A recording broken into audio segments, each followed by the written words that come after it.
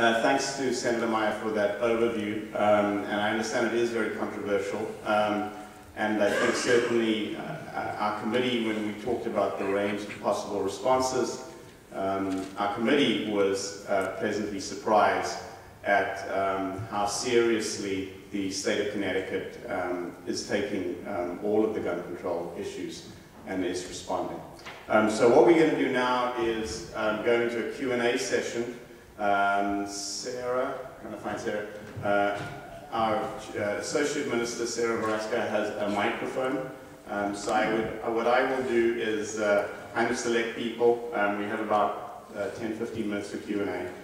Once again, I would ask that you phrase specific questions and not statements to Senator Meyer. And I will point at whoever's next and ask Sarah to then take the mic over there. So I think that gentleman over there was the first to get his hand up. So. Good morning. Ed Bartlett. Too often we see our legislature reacting to issues and not being proactive. Although I don't agree with the letter of what the church says, what they're saying is correct. Why are we not being proactive? Why are we not preventing, educating, and enforcing the laws that we do have? Why are we focusing on a single issue like this instead of the problems in general? Okay. Well, the current laws really have not worked. I mean, the great example was what the officer showed you with the assault weapon. That kind of assault weapon, although this is just a BB gun, that kind of assault weapon is legal because of definitional issues. Do you want to speak to that about law enforcement? What your experience has been? It's not enforcement by the police because they're handcuffed. I'm talking about the enforcement and creation of penalties. Well, how can we stop the straw buyers?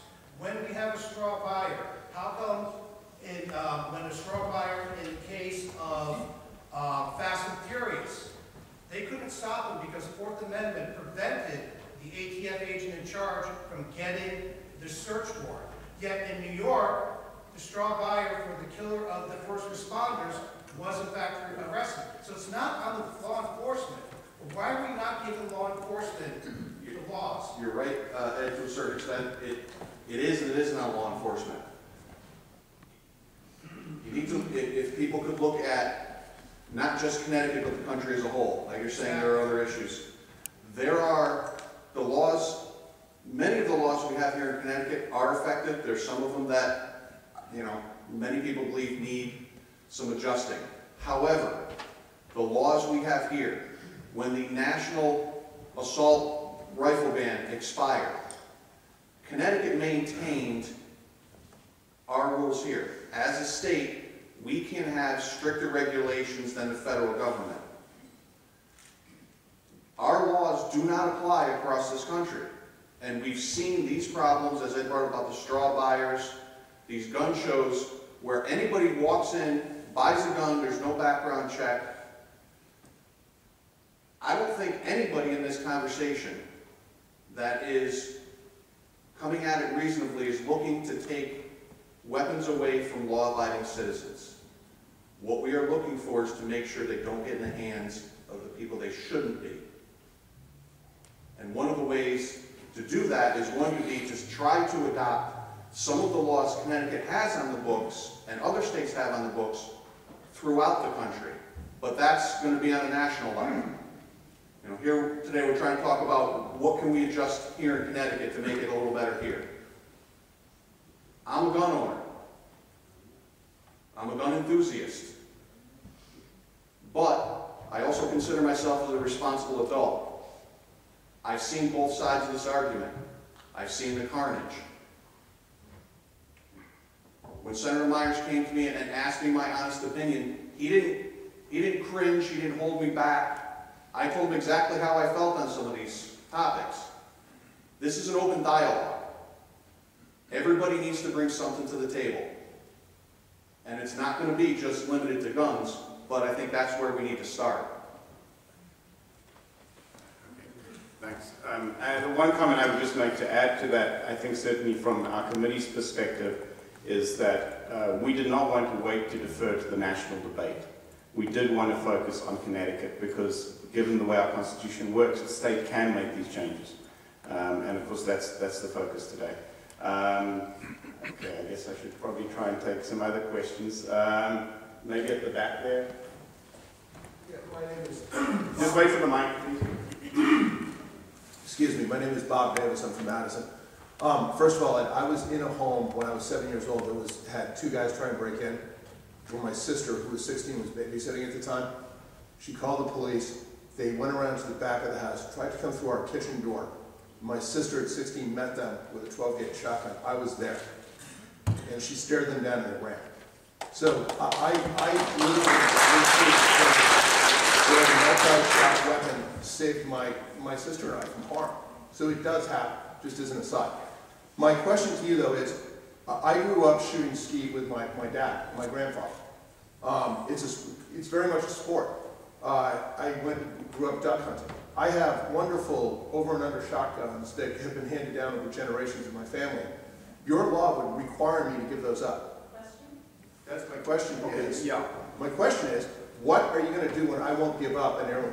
Are you going to come and seize it from me? Just to clarify that, a lot of rifles, as I understand it, that are used for some of these things are single-shot type rifles that are commonly kept in homes. I don't know if that was the type that your sister had. No. That was a multi-cartridge. Okay. Semi-automatic. A semi-automatic. Okay. One of the things that the state police showed my aide and me is that there very much are shotguns with a single shell chamber. And we held them, experimented with them, used them. So they definitely exist. I've been a skeet shooter too. And I'd be very happy to use a single shell instead of a double barrel shotgun.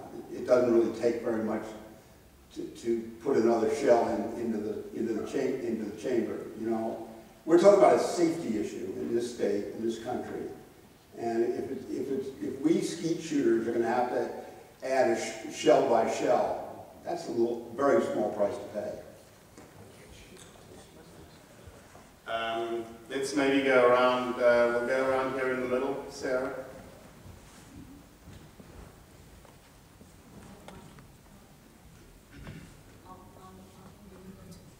So I'm a social worker. I just moved down here from Massachusetts. I was working in Lowell.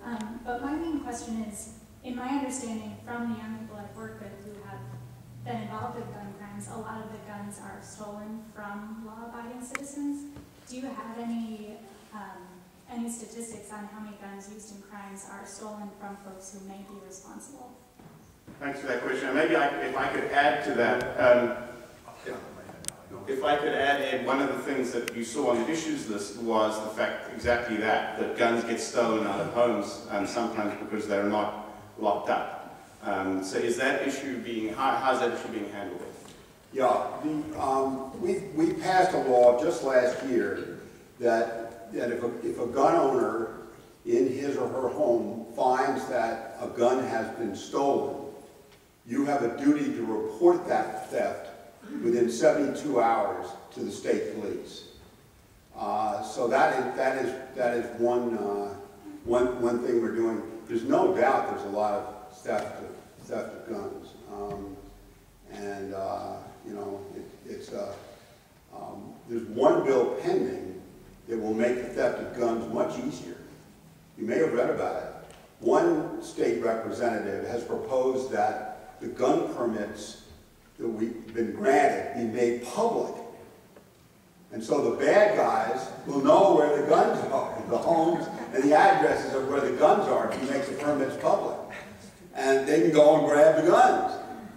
The bad guys also will know who doesn't have guns. Those are good homes to go to. So making the permits public is probably a disastrous idea. Sorry, and just specifically the safekeeping of guns, which is identified in the report as one of the issues, where they're not in locked safes. If the homeowner doesn't even have a safe, for example, a gun safe, has never used it, is there any legislation looking at that issue? Senator By's bill, when you read it, it's on the first page of the handout, does go to that and will provide for more safekeeping of guns. Interestingly, when we talked to the state police about Adam Lanza and his mother, the state police told us their opinion was that Mrs. Lanza, the mother, was guilty of a crime, and that was a crime of reckless endangerment. Knowing what she did about her son, having guns available, was what the law in Connecticut calls reckless endangerment, which is a felony.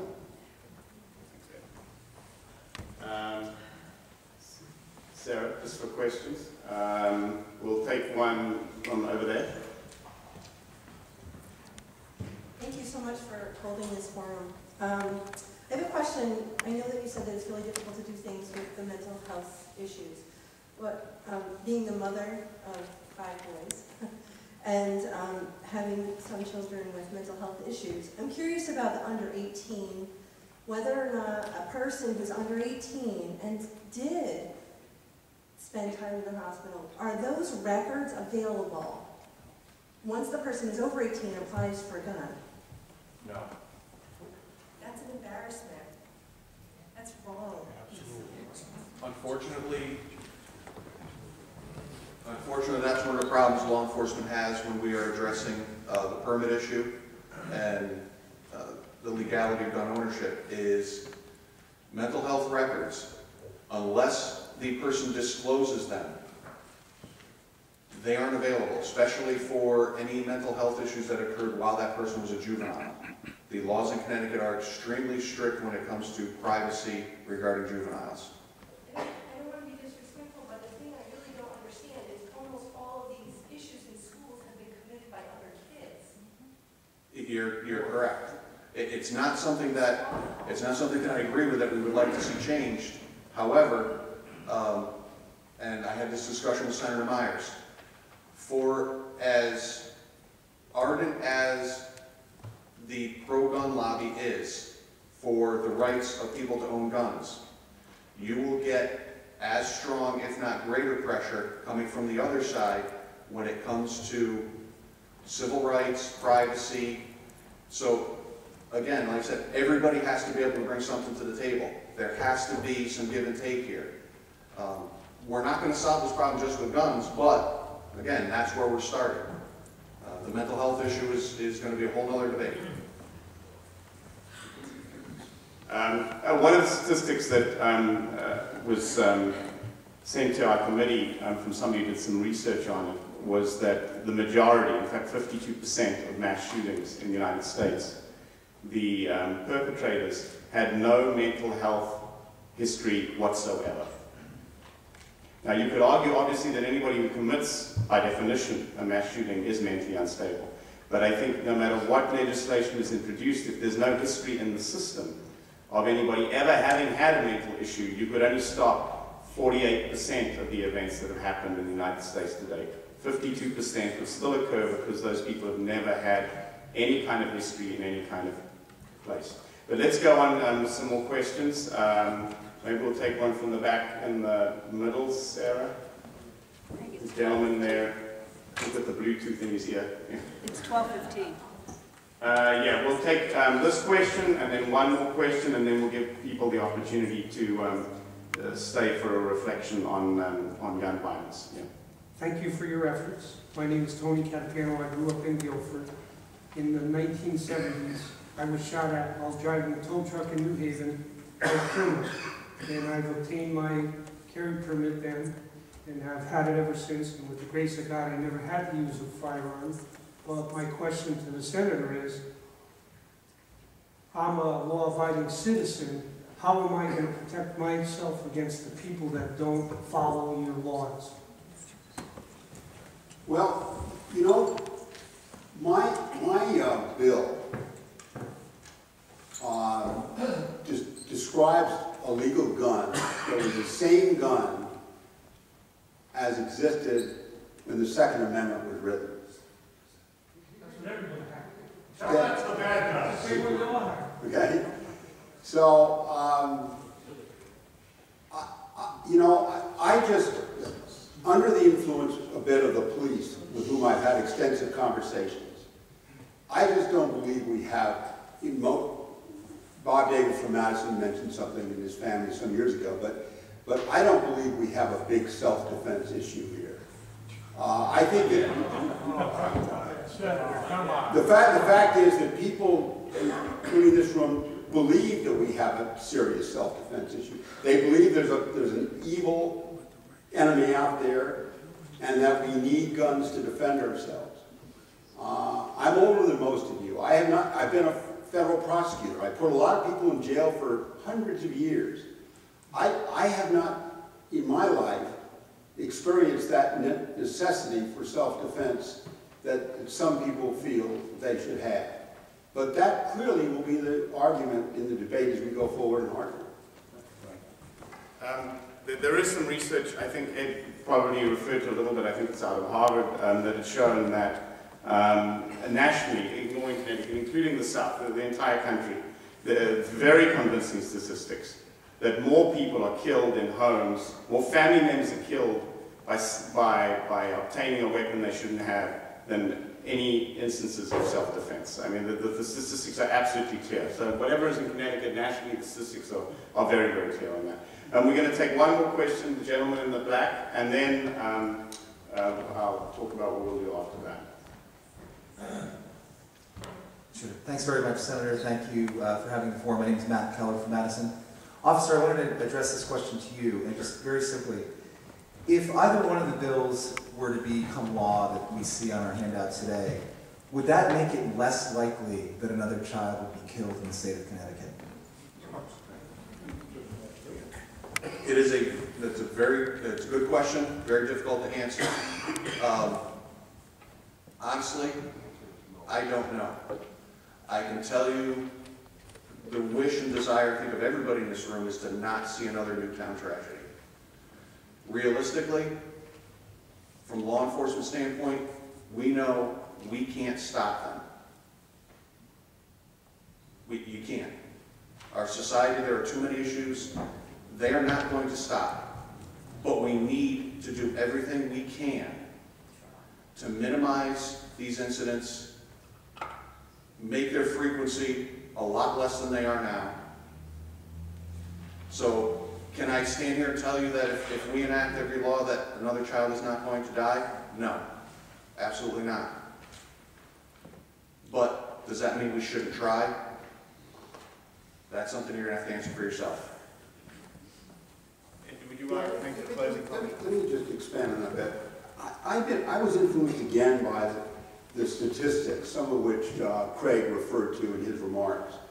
And that is the number of guns that are in the United States. I think it's like 270 million compared to other countries where the gun homicide rate is so terribly low, less than 100 a year.